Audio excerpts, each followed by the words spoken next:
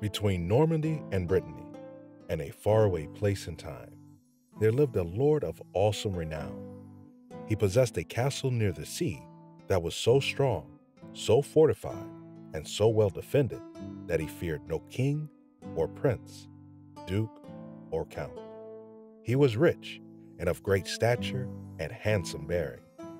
Despite his distinguished noble lineage, however, he was vain, cruel, treacherous, and proud, fearing neither God nor man. He spread terror about the land, ambushing and killing pilgrims and merchants on the roads and byways. He observed no fasting or abstinence, attended no mass, and heard no sermons. No one had ever known another person as wicked as he. One Good Friday, having awakened in a jovial mood, he summoned his cooks, shouting, "Prepare the game I hunted yesterday, for today I want my dinner early." Upon hearing this, one of his knights exclaimed, "My lord, today is Good Friday. Everyone is fasting and abstaining, and lo, thou wishest to eat meat. Believe what we say, God will eventually punish thee." "By the time that happens, I shall have assaulted and hanged many people," replied the Lord scornfully. "Art thou so certain that God will continue tolerating this much longer?" inquired the knight. "Thou shouldest hastily repent, beg for pardon, and weep for thy sins. A man of great sanctity, a hermit priest, dwells deep in the neighboring woods. Let us go there for confession."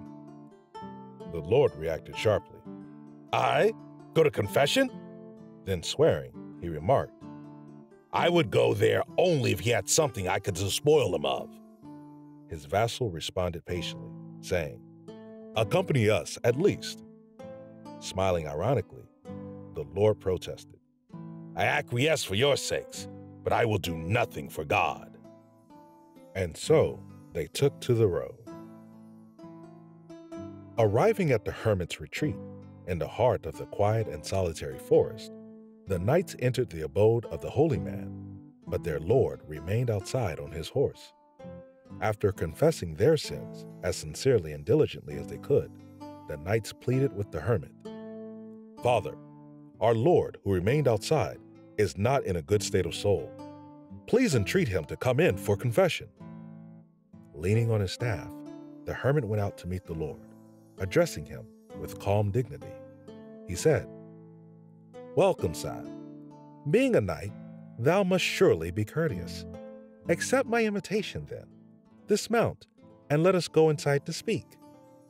With a churlish oath rising to his lips, the Lord answered impatiently, "Speak with thee? For what? Speak about what? We have nothing in common. Besides, I am in haste and wish to take my leave." Undismayed, the hermit insisted, "For the sake of the order of chivalry, please come in to visit my chapel and my abode." Overcome by the hermit's insistence, and especially by the forcefulness of his personality, the Lord grumbled to himself, "What the misery I fell into agreeing to come hither this morning." Very much against his pleasure, he conceded. Hoping he would somehow succeed in quickly ridding himself of this bothersome hermit, the Lord dismounted. The hermit took him by the arm and led him into the chapel. When they were before the altar, the man of God said to him, "Sir, consider thyself my prisoner. Kill me if thou wishest, but I shall not freely let thee go from hence before thou hast told me all thy sins."